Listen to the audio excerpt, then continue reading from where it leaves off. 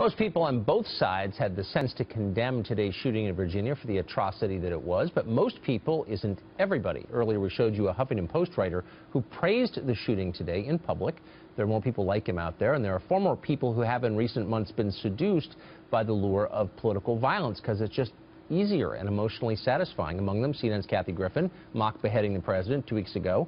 In New York City, New Yorkers are enjoying a take on Julius Caesar, the Shakespeare play, where a Trump lookalike is stabbed to death. Mark Steyn is an author and columnist. He's been warning about the growing acceptance of political violence on the left, and he joins us tonight. Mark, is it too simple to connect the dots between this growing rhetoric of violence and what we saw today? I don't think it is, Tucker, because I think what they all have in common, going right back to the dawn of this administration, is that the left wants to denormalize and dehumanize, to use your words, its political opposition. And they do that in a variety of ways. So, for example, when Charles Murray wants to give a speech at Middlebury College, they have to have a riot. They don't have a debate in which they demolish his argument. They don't want to win the debate. They want to prevent the debate taking place. That's right. They want to label somebody a hater. If you happen to think that Obamacare is not the best public policy, it's because you want grannies and urchins to die. And once you do that, you're basically saying there's no form of civilized political discourse possible with your opponent, and the logic of that is that instead you riot and you beat them up, as they do at Middlebury, you poison them, as happened to Robert Spencer, who's well known to this network when he gave a speech in Iceland recently, or you open fire on them. And you make politics impossible if you do that. Because you're not debating someone who disagrees with you, you're debating someone who's immoral. It's the faithful versus the infidels. There's a religious quality to the way they approach politics. Do you notice that? Yes, I think so. And I think if you have people like the Southern Poverty Law Group, for example, which has become fabulously wealthy by labeling everyone they disagree with as a hate group. Well, if you keep calling everybody a hater, and in fact, if the raison d'etre of your organization is to call people haters, you're the hater.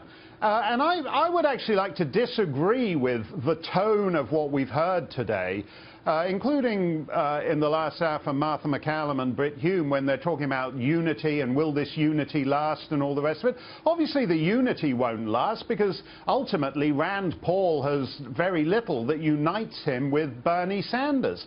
We don't actually need unity. We need robust, civilized disunity, where people honestly recognize that they disagree with each other on health care, on immigration, on Islam, on transgendered bathrooms, and a bazillion other things, but that doesn't make the other person a hater. And you have to, and simply put, the left has to be willing to actually engage in debate with people it disagrees with. I wonder if that reflex, the reflex to debate, is atrophying on the left. I remember liberals as kind of champion and skilled debaters. There were a lot of them when I was a kid. Now it's very hard to find one who will defend his positions. Yeah, and I think you actually get out of shape like that.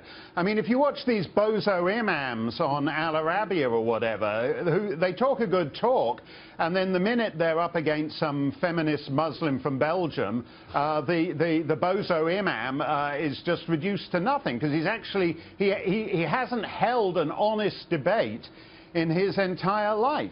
And I think that's actually the problem here, is that simply by pointing fingers and labeling people, your own skills are atrophying. And we see that on the left. But, you know, they've got to own this. It's not edgy comedy to hold up a severed head of your political opponent. There's a very useful American, and I think it applies more to the left because they're so invested in big government. Politics is everything. So when you're out of power, it's not just a swing of the pendulum and the other guys are in for a couple of years. It's the end of everything to you. And there's a useful American expression which always rings a little odd to my foreign ears, and that's get a life. and actually get a life is good advice. If the person you want didn't make it to president, tough. You can have another go in 4 years. In the meantime, take up flower arranging, take up tap dancing, take up dog sledding, get a life, and it won't be that big a deal. That's very deep, and I really want to see the imam versus the Belgian feminist. That's what, next time, give me the web address. Mark Steyn, great to see you, as always. Always a pleasure, Tucker. Thank you, Mark.